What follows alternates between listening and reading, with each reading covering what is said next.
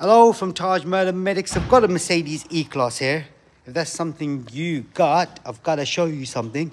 And if you're an owner of a Mercedes, you definitely know what I mean.